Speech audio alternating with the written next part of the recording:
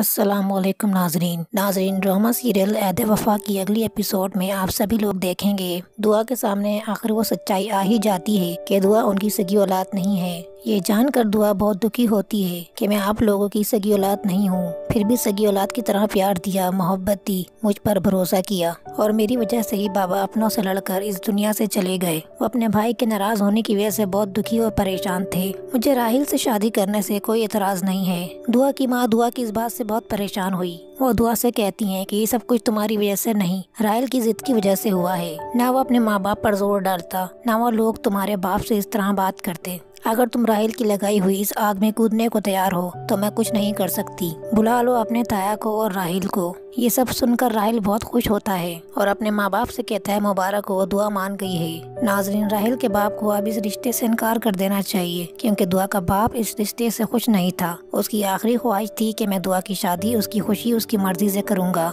Promo में आगे बढ़ने से पहले वीडियो को लाइक करें, शेयर करें और चैनल को जरूर सब्सक्राइब करें। दूसरी तरफ राहील का बाप कहता है रानी और शाहज़ैन की शादी का एक भी फंक्शन हमें नहीं दिखाया। शादी को 2 महीने गुजर गए, हमें अब खबर दी जा रही है शादी हो गई है और शादी के बाद की कहानी भी शुरू हो गई है। रानी के बाप ने जिस मकसद के लिए शादी करवाई, अब वो मकसद हासिल करने के लिए वो अपने बेटे को लेकर मलिक के डेरे पर आया है। अब वो इस दफा इलेक्शन में रानी के भाई को जितवाएंगे। शाहज़ैन कहता है कि दादाजी मुझे इस सीट से इलेक्शन लड़वाएंगे और मैं ये इलेक्शन जीतकर कोई बड़ा काम करूंगा। रानी के बाप भाई रानी पर जोर डालते हैं कि तुम शाहज़ैन को राजी करो, वो इस सीट से पीछे हटकर तुम्हारे भाई को।